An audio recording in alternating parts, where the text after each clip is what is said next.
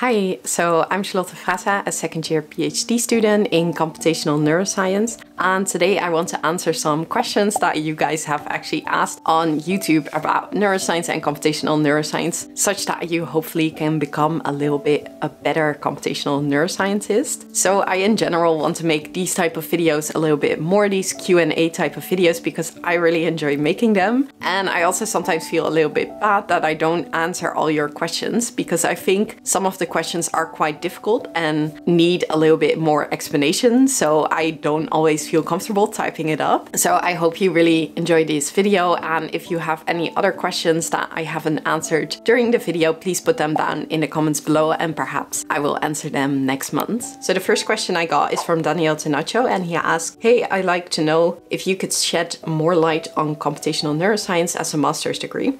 So maybe some of you know, but I've done the cognitive neuroscience master's degree with a specialization in computational neuroscience, but they call it the track in natural computing and neurotechnology. But this basically comes down to computational neuroscience. So we studied the following courses. So we had computational neuroscience, machine learning. We also had hands-on neuroscience. So these were these kind of anatomy type of classes, quantitative brain networks, complex adaptive systems, AI for neurotechnology, and cognition and complexity. And as someone that has done this master, I think the biggest benefit actually from this particular master was that it was a research master. So you had about a year full of courses, and then you had a year where you could actually do some research with a lab. And I think this really taught me what research is all about, and also the type of skills that you need. Because I think doing a lot of courses in computational neuroscience, for example, you kind of get a feeling that there's a lot to learn and that it's really fun and everything. But I think doing the actual work of finding those things out is quite different. And I think the earlier you can get some research experience, the better. And that's also why I would not necessarily recommend people to do a master's program. So I think the only reason I would do a master's program is if I knew my job required it, or if I knew that I could get some research experience and I wanted to become a PhD student. And the type of master's degree that you do then for computational neuroscience, I don't even think it necessarily has to be in computational neuroscience if you want to be a PhD after. The next question is by Daniel. He asks, I'm starting soon my bachelor in computer science and neuroscience. And what is the best attitude or system to go about reading scientific articles like those you shared? Have any tips or suggestions? Okay, I think maybe at a certain point I want to make a full video about how I go about reading articles. And I do know different people have different preferences, so I'm just gonna give you my system. So the way I do it is I first try to find the articles, right? And I've said this before, I do this, for example, on Twitter, where I follow a few of my favorite researchers, and they usually publish a lot of their work. I also get articles from the lab that, for example, my professors recommend that I read. And there are also a few historical articles almost that are just really remarkable in the field and that almost everyone has read. So that's usually how I go about finding them. And then the second step is quick reading them. And the way I do it is that I usually mark papers with this app called Instapaper. And it doesn't always work well for paper, so I do have to give this little caveat. But Instapaper is really nice. I use it to mark articles I want to read, also just little snippets on the internet that I think may be interesting. And then it's all in this almost newspaper type of format. And then I have the app Instapaper actually on my iPad, so it looks like this. And so, for example, right now I'm reading this article from Nature, Obtaining Genetic Insights from Deep Learning. So the way I would go about it is I would usually read the abstracts. I would look at the figures, so all the figures that are in the paper, and I see if I understand them. And usually if I understand them, that kind of means that the paper doesn't contain anything new. So yeah, that's usually how I do it on Instapaper. And the fact is that I also have my Instapaper linked to my Notion. So I have it linked through Readwise. So on my Notion, I then have all the notes that I made on Instapaper automatically on my Notion, which I personally really like. Yeah, so this is quick reading them. And sometimes I find that in the papers by quick reading them, that I really see that, oh, this is a super important paper for my work, or I can learn something really new, or it's just in general a really interesting paper. And then I usually put it over to Zotero. And Zotero is this paper manager app. It's kind of like this reference manager app, but I really like it to really deep read papers. By that, I just mean fully reading all the papers, really marking all the parts that I find interesting. And usually also what I do is I also look up the code that people used and really take a look at the algorithms and see if I can implement it.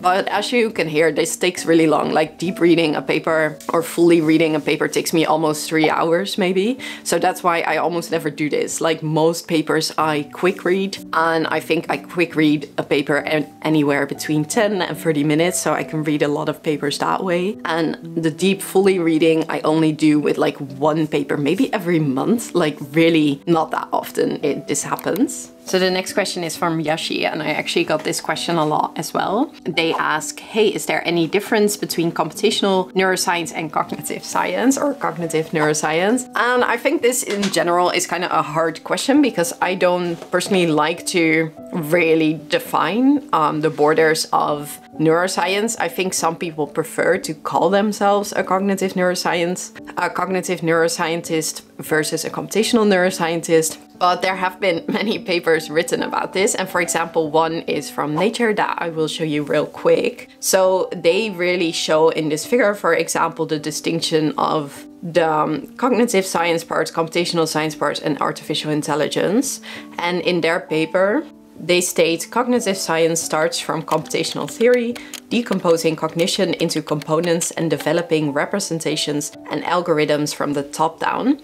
And computational neuroscience proceeds from the bottom up, composing neuronal building blocks into representations and algorithms thought to be useful components in the context of the brain's overall function. So you can kind of see these 3 building blocks where AI is also a part of it, but I don't really fully agree with this. This is like a really clear distinction that if you do computational neuroscience, you only do bottom up, and if you do cognitive neuroscience, you only do top down. But personally, I actually think there's a deeper, almost philosophical reason why people will call themselves one versus the other. And I personally really like from the computational brain what they say about computational neuroscience. So they say the expression computational in computational neuroscience reflects the role of a computer as a research tool in modeling complex systems such as the network, ganglia, and brains. Okay, using the word in that sense, one could have also computational astronomy or computational geology. In the present context, however, the word primary force is its descriptive connotation, which here betokens the deep-seated conviction that what is being modeled by a computer is itself a kind of computer.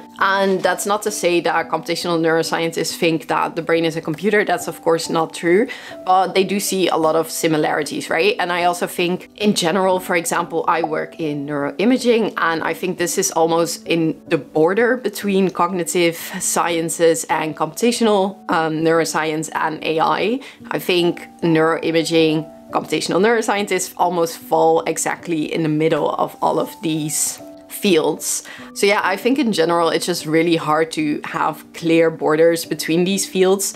But if you want to say, I think classically, usually when you go from a bottom-up approach and you really try to model single neurons, that was usually considered computational neuroscience. And then when you go from a top-down approach where you really try to think of behavior and make more psychological models for behavior, or neuroscientific models for behavior, that's cognitive neuroscience. Then the next question is from Sam. Amazing video, Charlotte. Could you please recommend any request for people like me who are doing research in the neurobiology of language? So for people that don't know, neurobiology of language is to understand cognitive and neural organization of human language skills. So personally, I know in the Donders there's of course the group from Peter Hagehoort, and here's I will put an online lecture from him down below. That's the core and beyond in a language ready brain. I think that's quite a good summary of the field. Also, if you look at his website, the Neurobiology of Language at the Donders, there are a lot of different groups that are doing research in it right now. So I think you can look up those groups